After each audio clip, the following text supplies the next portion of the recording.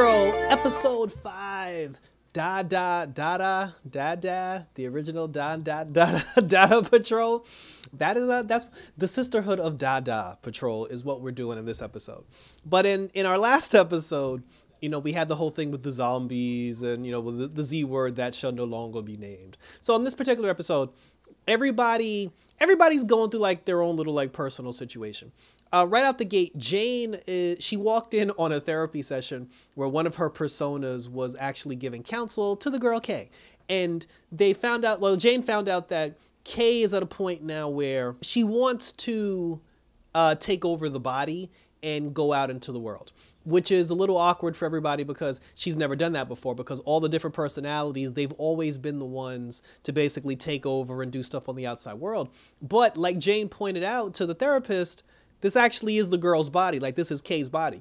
Like, we're just occupying her body. And the therapist's whole thing was, it's like, yeah, but she's still a child. Like, she still has the mind of a child. So even if she just wants to go get brand new shoes, like her going out there, with the mind of a child isn't the greatest idea, in the world. And, she strongly advised against it. But Jane thought it was a good idea because the girl was just like, oh, I want new shoes. I want to try on some shoes. So she was just like, look, it's not going to hurt nobody to let her do it. But they're going back and forth with the whole thing about what to decide. Cyborg's dad ended up turning the grid back on. Booyah.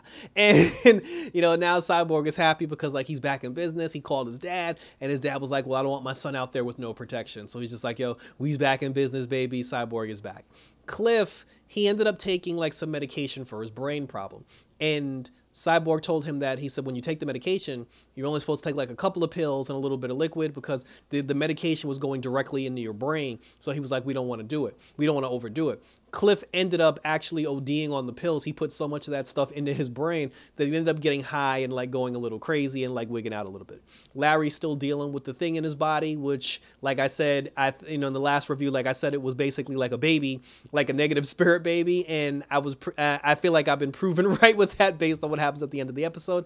And Rita, she's still talking to Madame Rouge. Madame Rouge ends up showing Rita the footage of when she was dancing, like back in 1941. And then she pointed out to Rita and showed Rita in the corner, behind that glass thing while she was doing the dancing. So now Rita's whole thing is she's like, oh my God, like I'm a time traveler. She's like, I'm Rita Farr, time traveler extraordinaire.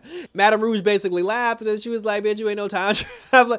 But now Rita's convinced that eventually, I guess like in the future or whatever, she becomes a time traveler, because when Rita saw herself push her into the room and seal the door for her to die, she assumes that's her from the future or her from a different point in time. What Rita doesn't realize yet, because at this point, nobody realizes yet that Madame Rouge has the ability to shapeshift into different people. So Rita thinks that's her, and Rita thinks she's a time traveler.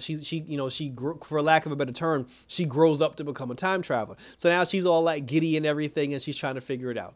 Madame Rouge, on the other hand, she brings the whole team together, and then she's just like, oh, I realized why I'm here. She's like, I'm here to take down the Sisterhood of Dada, and everybody's like, well, what the hell is that? She's like, the Sisterhood of Dada is a crazy organization, and I need to kill them. But she said that I can't kill them because if I find them, they'll spot me on sight and they'll take me out. So she asked the Doom Patrol, she was like, oh, I need you to kill the Sisterhood of Dada for me. And then they start laughing. They're like, we ain't killing them. But she ended up like, along with like Rita, she ended up talking them into it. And they decided to at least go down there and investigate the Sisterhood of Dada. Meanwhile, Rita stayed behind, and her and Madame Rouge stayed at the mansion, and they both got drunk together. So now when the whole group goes down to investigate the Sisterhood of Dada, they go into like some fog mist. And when they go into the mist, when they go into the fog, they end up meeting different people. Because their whole plan was they were going to infiltrate the Sisterhood of Dada in order to take them down from the inside. So when Cyborg went through the mist, he ended up seeing like this other black dude who had a bicycle like attached to his back. And when he was talking to the guy, he was like, who are you? And he was like, who are you? And he was like, I'm Cyborg. And he was like, why are you? And then he was like, well, I'm Cyborg because I'm here to save the world and I'm here to protect people who can't protect themselves. And he was like, that sounds like a bunch of pre-rehearsed, like pre-rehearsed bullshit. He was like, why are you? He wanted like an actual answer. And then the guy, he was like, then Cyborg was like, well, screw you, pal. He was like, why are you? And then he said, I am because my dad made me this way, or like, I'm a product of my environment and my trials and my tribulations. Everything that I went through turned me into this. This is who I am. And he's like, who are you? And Cyborg really couldn't get, I guess Cyborg didn't really understand the question. And then he ended up getting angry and like cursing the dude out and like throwing a fit over the whole thing because he was getting frustrated. Cliff went into a situation where he was talking to some Asian girl in a glass case, and you know, he basically like spilled his heart out to her about why, you know, he wants to get better. Because he's like, before he didn't care about his life, but he's like, now I care because I got a grandson I got to take care of and I got a family I got to worry about. So he pretty much poured his heart out to, you know, like to that girl. Larry didn't go in the mist, but the mist came to him. And when Larry was engulfed in the mist, he ended up seeing his son walking through the mist. And I think it was the one that died, because like I think one of his sons had passed away. I'm not sure if that's the one that passed away or not, but he ended up seeing his son again. And when Larry saw his son, he ended up following him, and then his son got attacked, you know, and everything. And then Larry had to pull him out of the mist. And then when he pulled him out of the mist, he got him back on the bus to bring him back to the mansion. Jane, on the other hand, when she went in, she met up with the person who's actually orchestrating the whole thing. And the woman gave her her real name, but she actually said, she was like, you can call me the Fog. Because she's like, everybody calls me the Fog. And Jane told her, she was like, oh, I want to join the Sisterhood of Dada. And then the woman was like, why? Who? And then here goes this question again. She's like, who are you? And then she's like, oh, I'm Jane. You know, she's like, I protect the girl. She was like, no, but who are you, you know, without the girl? The Fog even said that she separated Jane and Kay from the rest of the underground. Because she was like, oh, when you're in the Fog, you're in my mind now. So she was just like, oh, we're in your brain. She was like, yes. She was like, all of you are in your mind, or in my mind.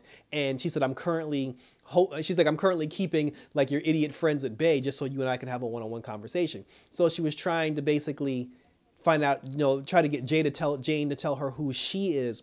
But the Fog's ultimate goal was she wanted Kay, and she wanted Kay to stay. And she asked, you know, and then Jane kind of, she was just like, you know what, I don't trust this. She told Kay, she was like, let's go. And then Kay threw a temper tantrum, but she was like, I'm not leaving, I'm not going. And then Jane got into an argument with the girl trying to get her to leave, which then prompted the other members of the underground to show up like Hammerhead and them. They started beating on the glass, trying to get into the room, like the candy room that they were in, just so they can go get Kay.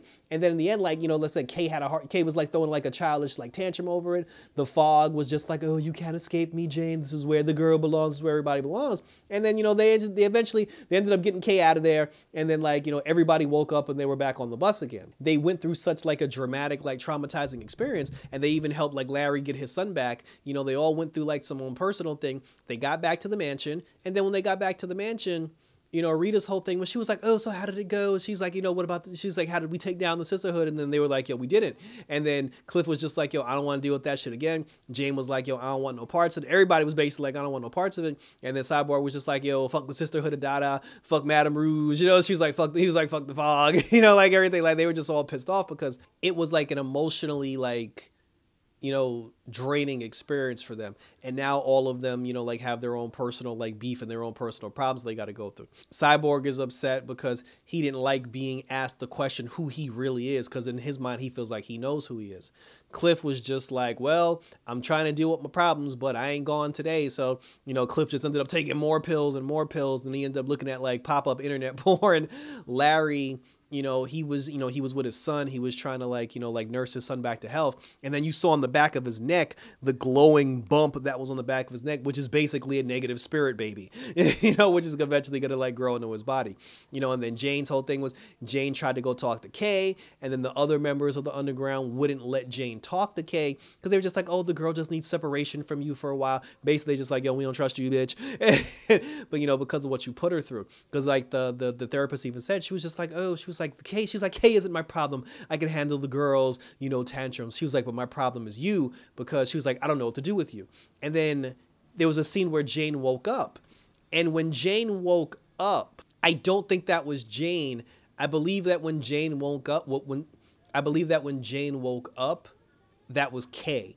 And in the next episode, Kay's the one who's actually going to be, you know, controlling the body, and she's going to be the one walking around. They're going to have to do, and like the rest of the crew is going to have to deal with Kay in the next episode instead of Jane. And Jane's probably going to be fighting the other girls in the underground just so she can take over as primary again. But Jane did say she wanted Kay to actually, you know, like have a day where she can be the person controlling the body. So I don't see why that would cause conflict either, but I don't know, like, but basically that's Kay. Like Kay took over. So we're going to see who Kay is in the next episode, which is basically her body to begin with, you know. So that's actually, like I said, it's not a bad thing. Like, it's her right. The same way how, like, you know, Dorothy, like the Doom Patrol is living in Dorothy's house. So, like technically speaking, like Dorothy, they work for Dorothy now that Niles, now that Niles is gone.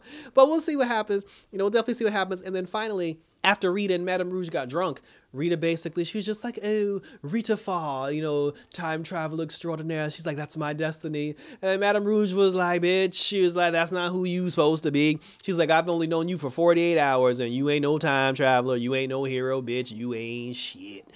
And then Rita got upset.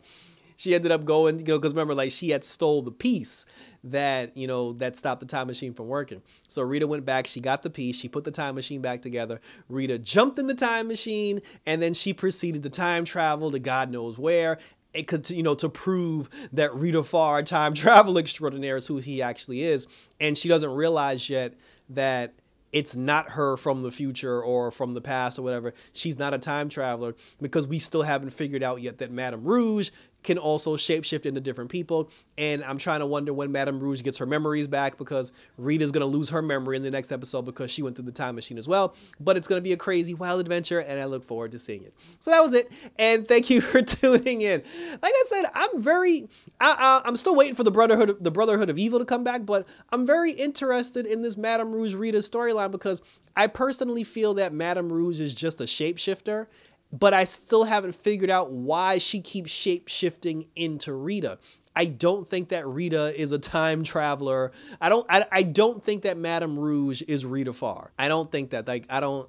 That's kind of the direction that they're trying to make us think, but I don't think that. I just feel like Rita popped up where she popped up at certain points in time because she does steal the time machine. But once Madame Rouge gets her memories back, then we'll find out why Niles hated her so much and what her plan is and what her whole situation is engulfed with the Brotherhood of Evil. But we got to see and find out. So leave your comments and questions below. What do you think about the whole storyline with Madame Rouge and and Rita Farr? Like, where do you think this goes? What do you think is the actual situation? Who do you think Madame Rouge really is, and why she keeps turning into Rita Farr whenever she shapeshifts? And share your thoughts and questions and everything. Hit me up on Twitter. Hit me up on Instagram. Click the notification bell so you get notified when my other videos pop up. I got a Comic-Con video coming up as well. Check that out. Definitely give that a thumbs up and a like, and we'll see where everything goes from here in next week's episode. So thanks for tuning in, guys. So until next week, the Dada Patrol, take care. And about this,